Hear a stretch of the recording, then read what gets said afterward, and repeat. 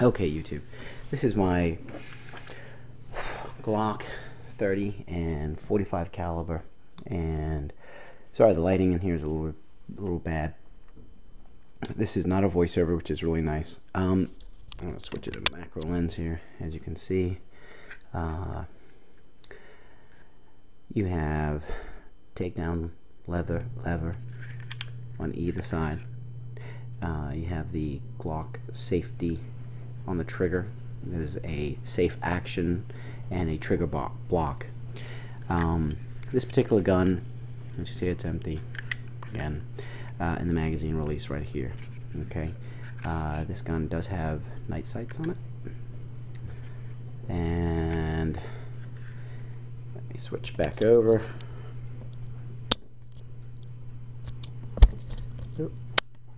Okay. All right. Now,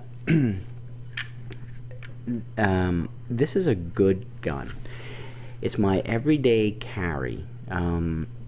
It weighs 26, I think, or 25.99 or something, basically 26 ounces. Its overall length is, I believe it's 6.77. From the top down to the bottom is 4.77 also, I think. Once you throw the magazine in,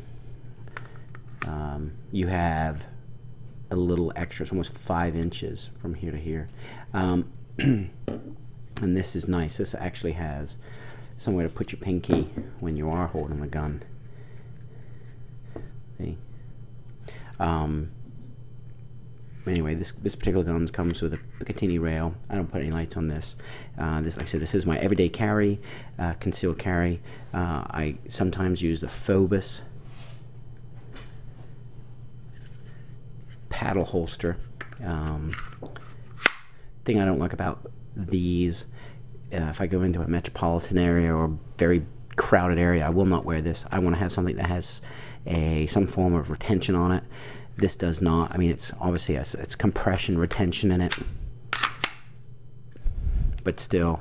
Oh, and then these can snap. I've already broken one of them, and that's another thing. There's a video on here, I think, where somebody goes up and tries to disarm somebody that's wearing a Fobus holster. They just twist it right off, and the gun's theirs. Anyway, this gun. Sorry, I just kicked the camera. This gun, the magazine has 10 in it, holds 10, capacity of 10, and it's 45. I use hollow points, you can see. These guns, oh, this has a plastic magazine with a metal insert, which I really like. These guns, you know, you can take it to the range, shoot it all day, put, you know, 500, 600 rounds through it, dirty gun, never have a misfeed, never have a stovepipe or anything like that. This gun I shoot the same that I shoot my Glock 21 qualifications with.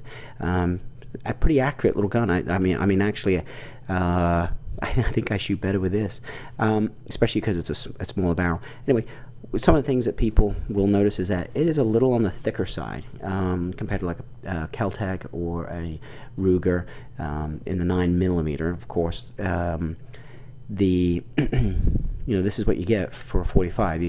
That's the thing you sacrifice is the width of it, and also it's a double stack. You get 10 rounds. I mean, and then one in the chamber. I mean, it's 11 rounds of 45. You know, that's a round that's got you know, stoppability to it, and I feel very comfortable knowing that I have a 45 with me. Some people don't like Glocks because when you go to take it down, again, clear. When you go to take it down, you got to pull the trigger, and you literally. If I can do it here. There you go. You know, so you just have to make sure that you've checked it, make sure that you don't have a round in there. Polymer or metal. Here's your spring. It's a double spring and barrel.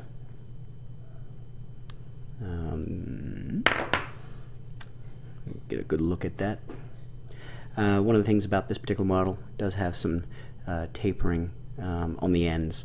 I really like Glocks.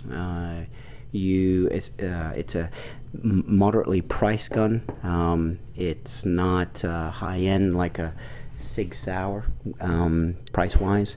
I think I bought this one for $460. Got it on gunbroker.com. So if anybody's ever, if you're familiar with that one or you haven't, you really should check out Gunbroker. You can, like I said, you can throw this in the mud, throw it in the water, drop it on the floor. It's not going to go off until you need it to go off when you pull the trigger.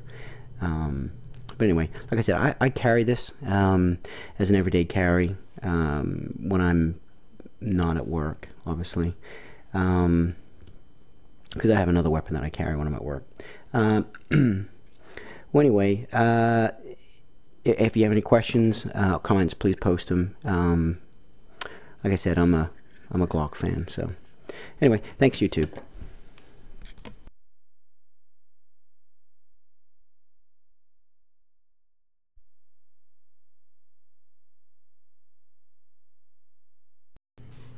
Okay, YouTube, this is my Glock 30 and 45 caliber, and sorry the lighting in here is a little bad.